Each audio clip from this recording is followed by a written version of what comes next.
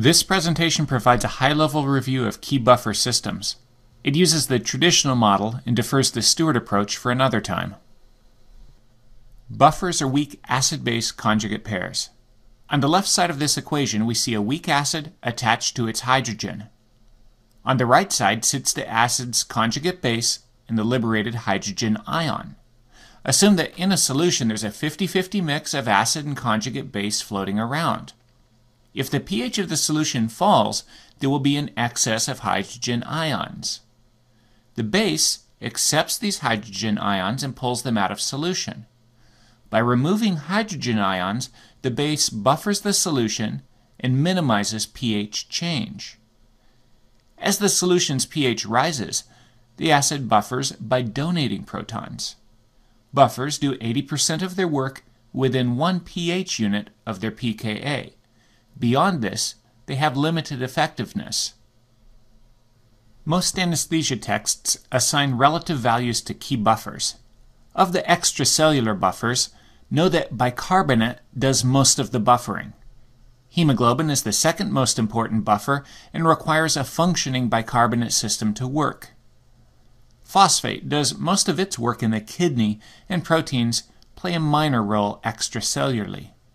Within the cell, proteins and phosphate do the work while bicarbonate is not worth mentioning. Hemmings and Hopkins give the approximations listed on this slide. Do note that other texts give slightly different numbers. Bicarbonate, the most important extracellular buffer, has a pKa of 6.1. Remember that buffers are most effective within 1 pH unit of their pKa. Bicarbonate works because it uses an open system. In the lungs, bicarbonate rapidly converts into carbon dioxide. Ventilation eliminates the carbon dioxide.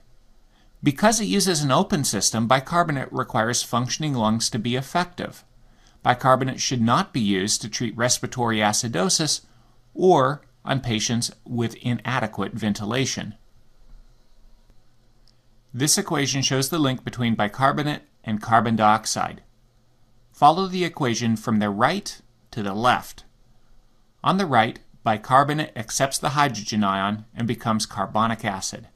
Carbonic acid is unstable and quickly becomes carbon dioxide and water.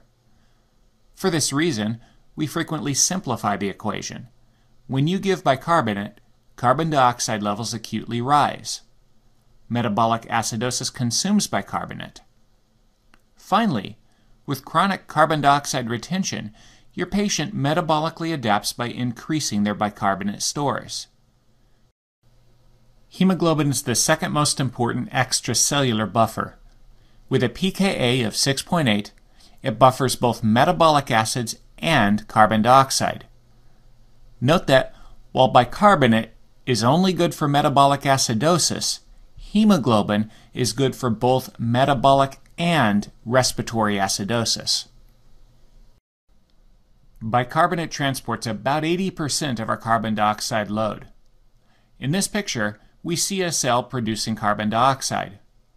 Carbon dioxide diffuses into the bloodstream and meets a red blood cell. Carbonic anhydrase converts carbon dioxide to bicarbonate plus 1 free proton. Note histidine in the upper portion of the cell. Histidine captures the proton and buffers it out of solution. As bicarbonate leaves the cell, chloride enters to maintain electroneutrality. In the lungs, this process runs in reverse, and the patient exhales carbon dioxide. Hemoglobin acted as a buffer. Using carbonic anhydrase, hemoglobin works in tandem with the bicarbonate system. A small player within the extracellular compartment, phosphate is very important intracellularly and within the kidneys. This is discussed in other presentations. Proteins are very important within cells. They have a broad range of pKa values.